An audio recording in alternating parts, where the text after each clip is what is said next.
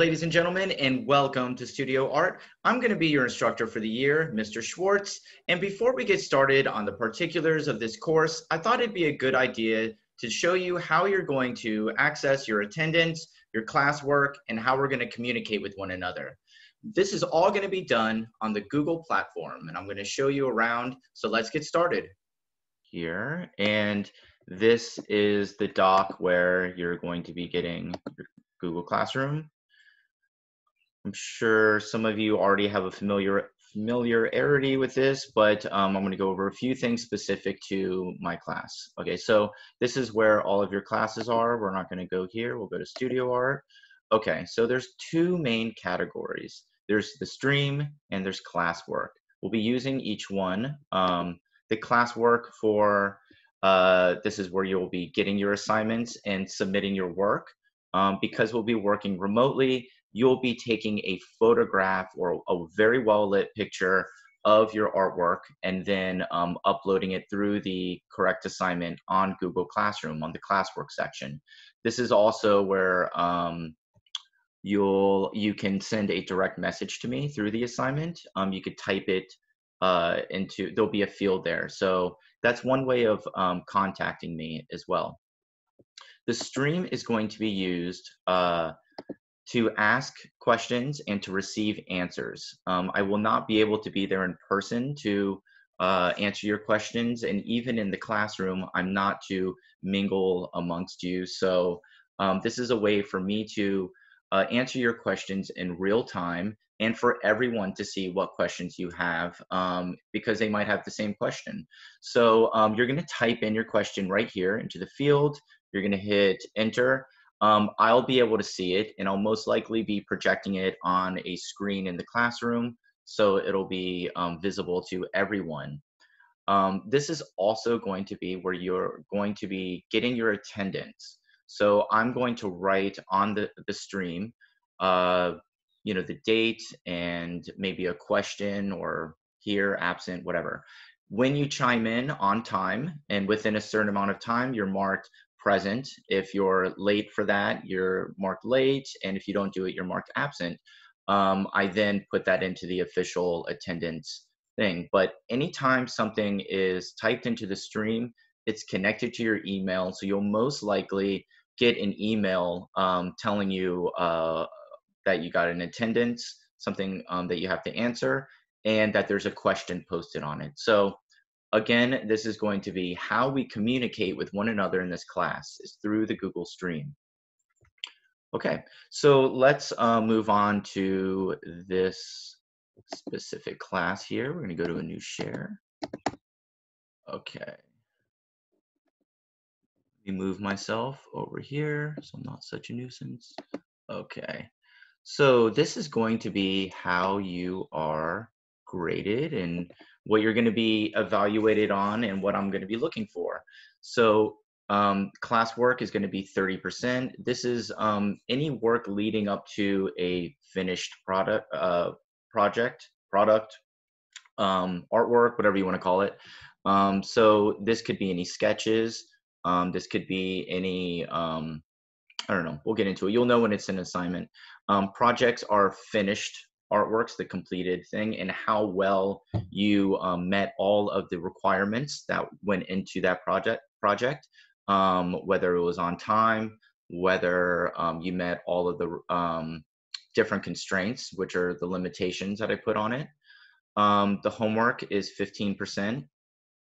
Quizzes and tests will be 15%. You are expected to know vocabulary and different concepts, and will be asked if you did retain that information.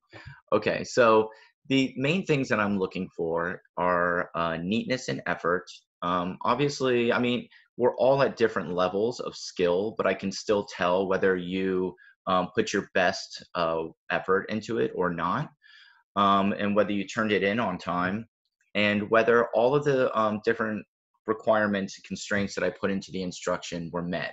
So that's the main categories that I look at. And again, all assignments are going to be submitted and graded through Google Classroom. If it's not well lit, the picture of the artwork that you take, I may have to take off points for that, or if you don't, if I ask you to resubmit a better lit picture and you don't. So just make sure that your artwork is nice and well lit, and so I can see how it comes out. Moving on. Okay, so these are your daily responsibilities. Of course, we want to create a safe atmosphere for everyone to show their work and to ask questions and to just learn and grow. So you must have respectful behavior towards all of your classmates, teachers, and staff. This is online and in person. So you are expected to be civil with one another, whether you're on the Google Stream or whether you're in the classroom. During in-person instruction, if this applies to you, you must maintain and conform to the social distancing mandates set up around COVID-19, and this will include no physical contact within the building.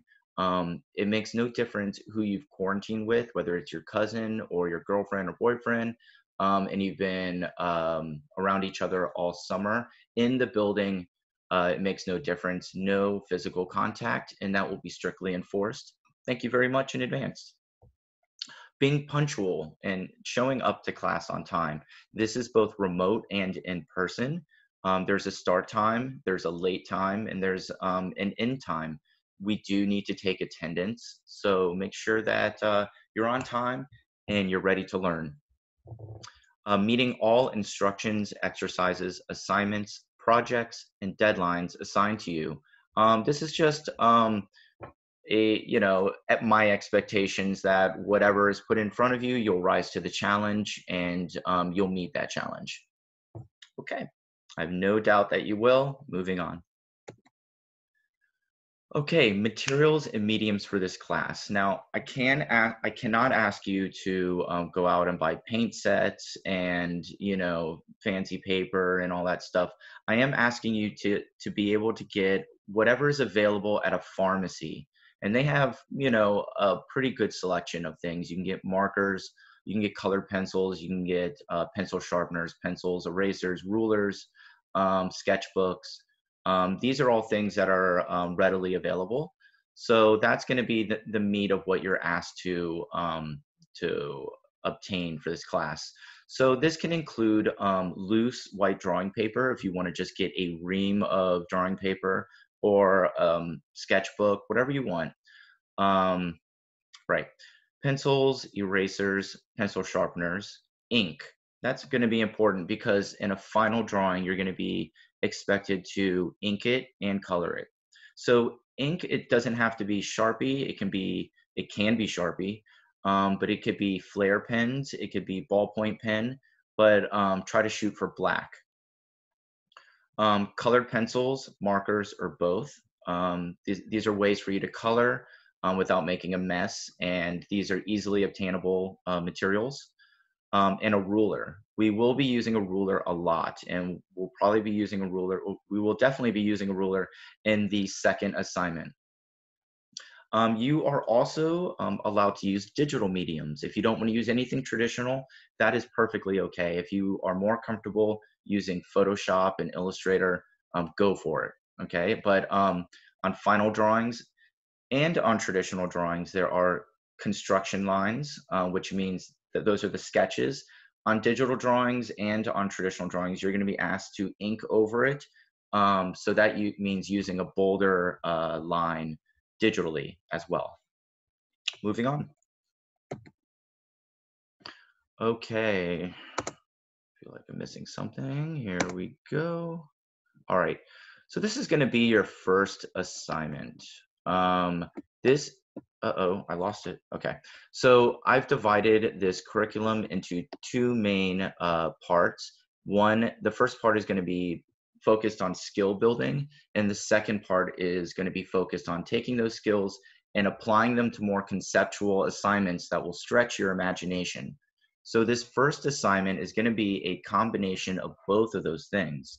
I call it the observation to imagination assignment. What you'll be doing is you're going to choose one object and draw it realistically. I want you to do your best to try to capture the shadows, the actual size and shape, and get the whatever you're drawing as accurately as you can. This is a way to test your own skill level and for me to see where you're at.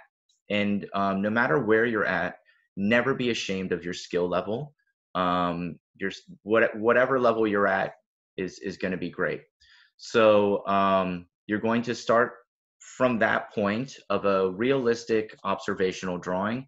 From there, you're going to add to the drawing, and you're going to fill out the space however you wish in whichever way you wish, as long as it is you know, not offensive in any way, or you know what I mean.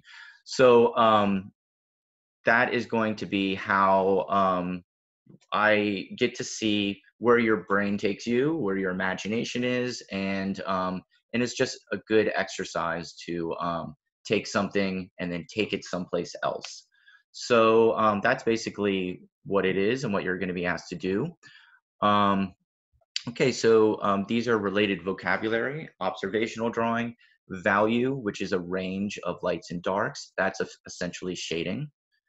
Shading and form. Form is a shape with shadows. Elements and principles of design. We're going to get into that in more detail in the next video, but those are basically the building blocks, the atoms of all artwork. Contour is an outline. Line and shape. Composition is how all of the different elements of art, color, line, shape, are put together in the space. Balance is how a pleasing an artwork is based on where things are placed. There's a pleasing way of doing things and an unpleasing way. We'll get into that later.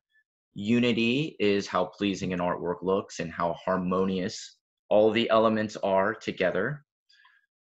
Placement is pretty self-explanatory. Scale is how big or small something is, and relationship to something else, which is also what proportion means. You know, scale is how large or small something is specifically. Proportion is how large or small something is in relation to something else. And range is, you know, the amount of something in between two extremes.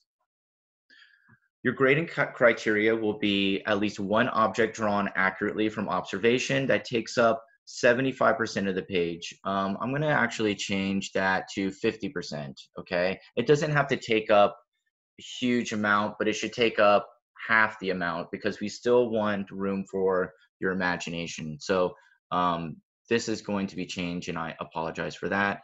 So just make it good size. What I'm trying to say is when you're placing your object, don't make it small and put it someplace like, so you have a huge amount of space.